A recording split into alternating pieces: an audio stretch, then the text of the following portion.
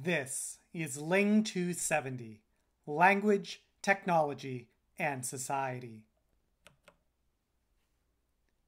In Marvel Studios' 2011 film Thor, the character Thor arrives in New Mexico on Earth from the realm of Asgard. His arrival is marked by a large circle on the ground filled with strange symbols. Midway through the film, Agent Philip J. Coulson arrives on the scene to investigate, along with other members of S.H.I.E.L.D., the secret organization of which they are members. Coulson kneels down before the symbols, calling out, "Get somebody from linguistics down here."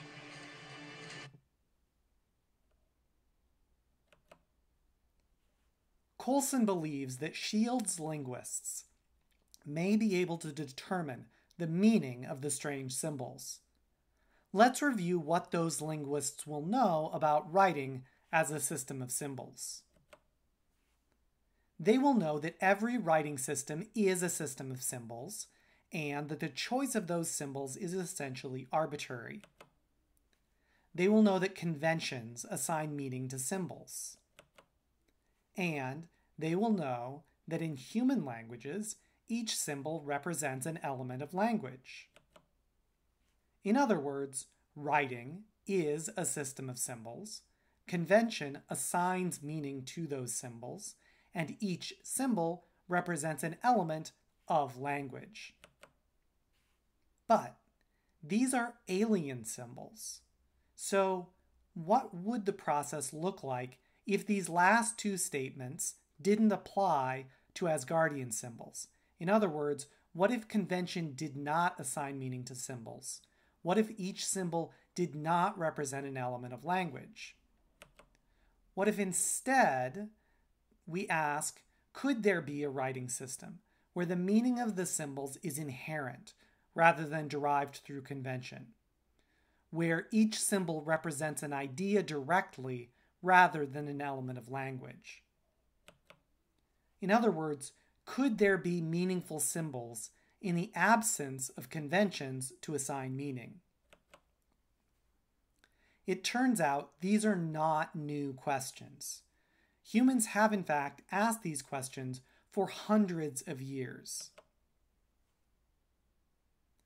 To find the origin of this question, we can go at least as far back as 17th century Europe. European scholars in the 17th century believed that there was a single original human language.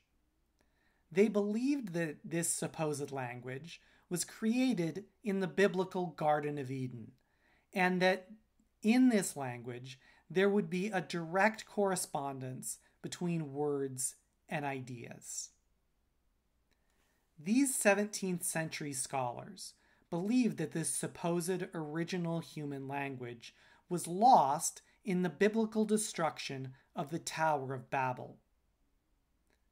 Many scholars at the time believed that the loss of this supposed original human language was the cause of many of 17th century Europe's problems, and that if a universal human language recovering the supposed properties of this original supposed lost language could be reconstructed, then many of society's problems would be assuaged. Some of the earliest discussions around this idea stemmed from a fundamental misunderstanding of the Chinese writing system. In his 1605 book, The Advancement of Learning, Francis Bacon wrote of his incorrect understanding of the Chinese writing system. Bacon wrote, "And we understand further that it is the use of China and the kingdoms of the High Levant to write in characters real, which express neither letters nor words in gross, but things or notions, insomuch as countries and provinces which understand not one another's languages can nevertheless read one another's writings, because the characters are accepted more generally than the languages do extend, and therefore they have a vast multitude of characters, as many, I suppose, as radical words.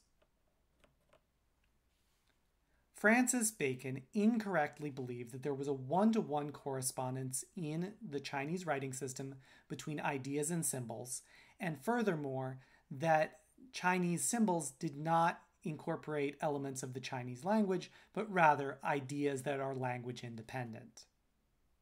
Bacon was wrong. We see here a brief illustration of this where 4 Chinese symbols are illustrated, each of which contains part of the symbol ma for horse. So the pronunciation ma is seen in the symbolic representation in these other 3 words.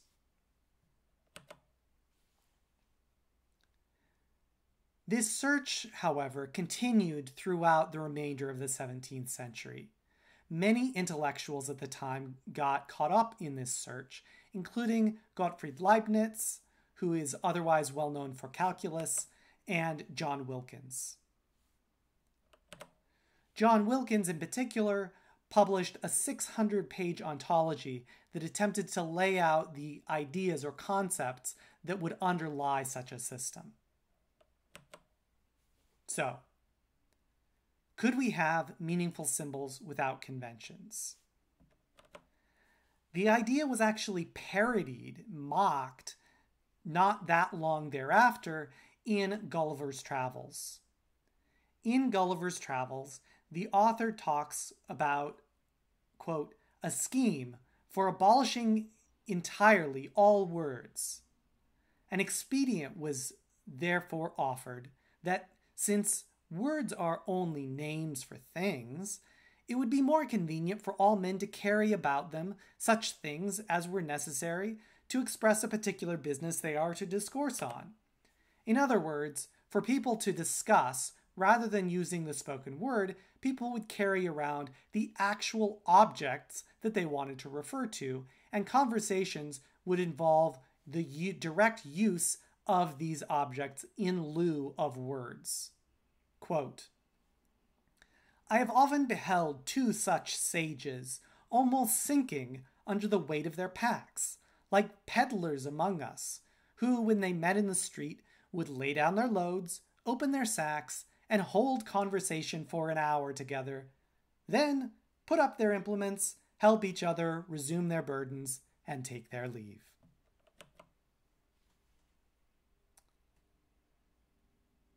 We can see from these attempts in 17th century Europe that this is a very non-trivial problem. And in fact, we know of no good way to have meaningful symbols without conventions. Nevertheless, let's take a look at 3 modern attempts that go at least part way towards attempting such a solution. None of them succeeded to any great degree, but it will be useful for us to look at these as informative case studies. These 3 attempts are all described in the textbook, Language, Technology, and Society, that we're reading for this class. One attempt was made in order to build a better communication system. So in other words, a writing system whereby we could communicate with each other in a language-independent way. So this is very reflective of some of the motivations behind the 17th century attempts. So we will later take a look in more detail at this in a different video, the system of bliss symbolics. A 20th century system was attempted in a very limited scope by NASA in the Voyager 1 and Voyager 2 programs. In these Voyager programs, a record was sent with sounds of Earth and pictures of Earth, with the instructions encoded on a golden record. The symbols that you see here on this golden record were an attempt at a language and species independent communication system in order to provide potential aliens encountering the Voyager spacecraft with the instructions that they would need in order to access the sounds and images on the golden record. We will look at this as well in more detail in another video.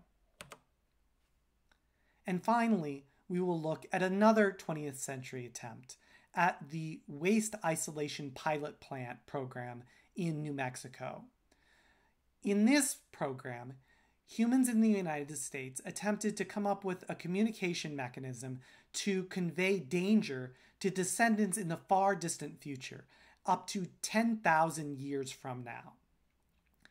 In all three of these cases, people were attempting to do exactly what we talked about earlier. Come up with meaningful symbols without conventions, where symbols had inherent meaning and each symbol directly represented an idea. To the best of our knowledge, this is not generally possible, but in future videos, we will look in more detail at these three specific examples.